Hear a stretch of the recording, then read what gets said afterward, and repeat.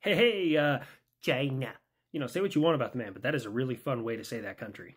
Well, I just wanted to let you know that the shenanigans have gone far enough, and I've decided to send my Coast Guard down to the South China Sea to kind of squash things between you and the Philippines. It was either them or the Boy Scouts. Turns out they don't have that many canoes. The West is always causing problems for the Great China. Am I the only one who's noticed China sounds a bit different? I don't know, man. That guy's always stroking his ego. I hear very recently he took a couple of strokes off his golf game. They're not going to call him Winnie the Pooh anymore. Apparently it's Strokey the Bear. I don't follow. I've run out of puns. He had a stroke. Are you seriously making stroke jokes? You know that's unconfirmed. Yeah, but it's too funny for me not to go for the joke. Hey, Russia, your missiles keep crossing into my airspace on their way into Ukraine. You continue it, I'm going to start shooting them down. You all see this. The West is still trying to provoke me. Oh, provoke my ass. When I invaded Iraq, did I go into Iranian airspace? Yes, several times. We had a meeting about this before you invaded.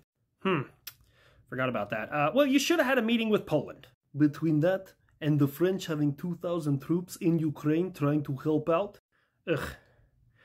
This guy will use any excuse instead of telling the world that he just sucks at warfare. You know, instead of blaming everybody for your incapability, you could just go home. Yeah, you would like that, wouldn't you? So you could get Ukraine into your little NATO party. By the way, everybody in the Black Sea, even the members that are NATO, you need to understand, any NATO ships in the Black Sea will now be viewed as a threat. Don't touch my boats! Whew. Sorry, that kind of just came out there. But what I will say is, since you're losing ships at that rate in that body of water, you should probably consider every, I don't know, canoe a threat. How's your former president? How's your former military? Asshole. Still better than being Russian. Oh, speaking of the former president, F-35. Good work getting that aircraft away from the Republican National Convention. Thanks for sending me. I know I'm kind of new, so I really want an opportunity to prove myself. So, yeah, he was actually just lost, kind of in the wrong airspace, so I went up, intercepted him, and sent him on his way. Oh, shit. Oh, did I say something wrong? You said the I word. You sent the fucking computer to deal with him?